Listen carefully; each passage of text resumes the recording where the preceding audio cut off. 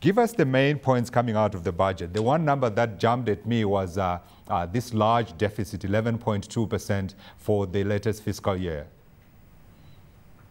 Yes, the main points coming from the budget is actually a message of fiscal restraint.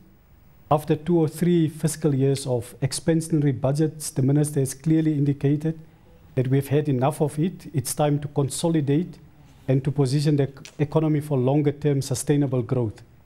The budget deficit for the past fiscal year, it turned out to be higher than budgeted for at 11.5%, and it was mainly due to revenue shortfalls.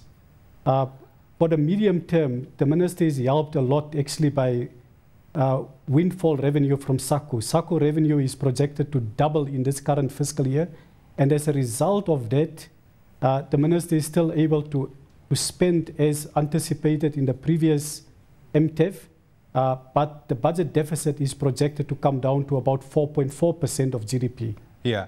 When I compare the budget, John, when I compare that budget deficit versus South Africa, with which Namibia shares, of course, a currency, given that the Namibian dollar is tied to the rand, I do see a large gap. I mean, you're talking about 11.2% versus here in South Africa, we're talking below 5%.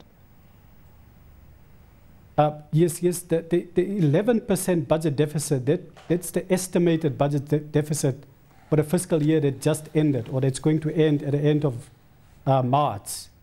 But going forward, the minister is budgeting a deficit of 4.4%, and over the medium term, the budget deficit will be less than 4%. Okay. Which will bring the fiscal dynamics back into a sustainable trajectory. Sure, but what were you expecting? Were you expecting as large a budget deficit as that? I think we have expected the budget deficit not to be as huge as it was, but as the minister indicated, there were revenue shortfalls. Personally, I expected the budget deficit to be lower than 11%, also because we have seen that spending did not take off as anticipated. The execution rate on the development budget was only 73%. So there should have been savings to cover that budget deficit.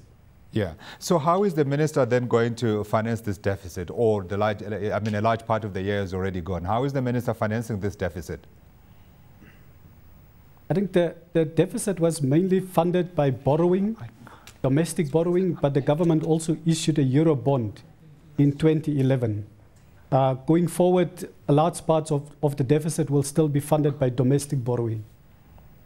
Okay, so, but if we look at the growth picture, it doesn't look as rosy as the projections that we're seeing on the budget deficit front, I mean, for the coming year, because we're looking at growth coming in at 4.9% by 2014, and yet at the same time, we did see quite a sharp slowdown last year from 6.6% to 4.4%. How do those numbers compare with what you have in your mind? Do those numbers look like we could see here a sustainable growth picture emerging out in Namibia? You know, in my view, the growth projections seem to be slightly optimistic. Personally, I think that growth could be slower. My own projections are that growth will be around 4%. Of course, the Namibian economy can grow at a much faster rate if we are going to implement certain reforms. We are also eagerly awaiting the 4th National Development Plan that will be tabled very soon after the budget. The minister mentioned about the 4th National Development Plan in a budget. So hopefully there will be additional measures that will bring in more dynamism into the economy.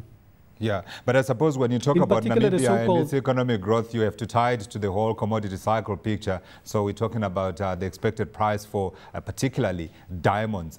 How do you see that playing out in terms of boosting government revenues going forward? What's your expectation for commodity prices going forward?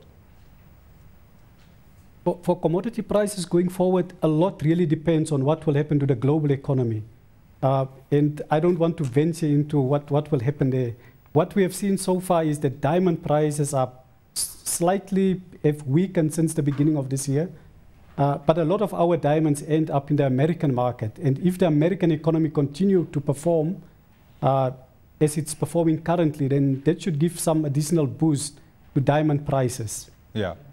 Now, before the budget was presented, one of the issues that you raised is that there's this burgeoning government expenditure, particularly on that wage bill. What did you see into this budget that suggests perhaps that the government will get a handle on this going forward? Disappointingly, the minister does not really announce how to rein in the wage bill. In fact, the wage bill is escalating further. In the budget that's tabled today, the wage bill will increase by another 2 billion, which will bring the wage bill in relation to GDP to close to 14%. In relation to total income, current income, the wage bill will be almost closer to 40%. So that's really something that we are worried about. And I think we need to find ways to rein in the wage bill. But of course, in Namibia, we also have a huge unemployment problem. Now, John, before I let you go, just give me a summary of your sense of this budget. The South African one that we saw, all the commentary that we saw suggested that this was a very bond-friendly budget in terms of how the minister presented. On the Namibian side, please sum it up for me. I'm hoping you can do that in 2-3 words. In 2-3 words, I'm happy. We are seeing that we are going back to macroeconomic stability. But at the same time, I'm also disappointed because we don't see more measures to stimulate private sector development and to make the economy a bit more dynamic. Indeed, John Steytler, economist at Bank Windhoek in Namibia on Namibia's budget day today. Thank you for joining us from Windhoek.